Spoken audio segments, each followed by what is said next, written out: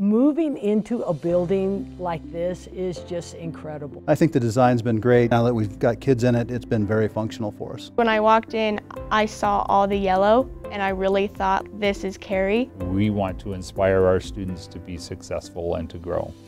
And that all started with the design that we put together with DLR Group. Putting our students into smaller learning communities has been beneficial. The smaller learning community, SLCs, we call it a neighborhood. Each neighborhood has 2 cores in it. We've got 2 smaller learning communities upstairs and downstairs, and that we call the pod. The whole neighborhood space builds community.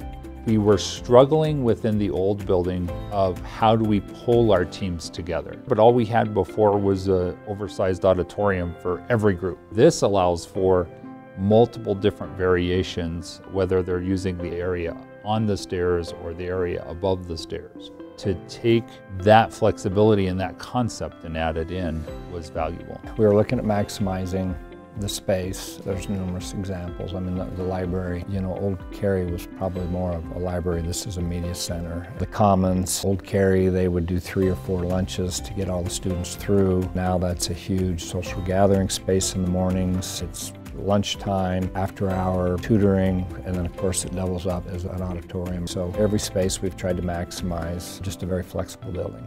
It wasn't just happenstance. Thought went into where to put things. Not only is it beautiful to be in, the spaces here, the windows, the openness, it's not the hard, harsh school of the past. It's a soft place to land. My favorite spaces are the common areas outside of the classrooms, the collaboration spaces, the learning stairs. You know, we often talk about how teaching and learning is about the teacher and how they impact kids, but I think this is a great example of how a building can accentuate that teaching and learning. It's inspiring. It's just to be here, it's like a sense of awe, like we get to work here. There hasn't been a day yet that I've gotten out of bed and said, I don't want to go to school. I love coming to school. And I think the new building contributes to that.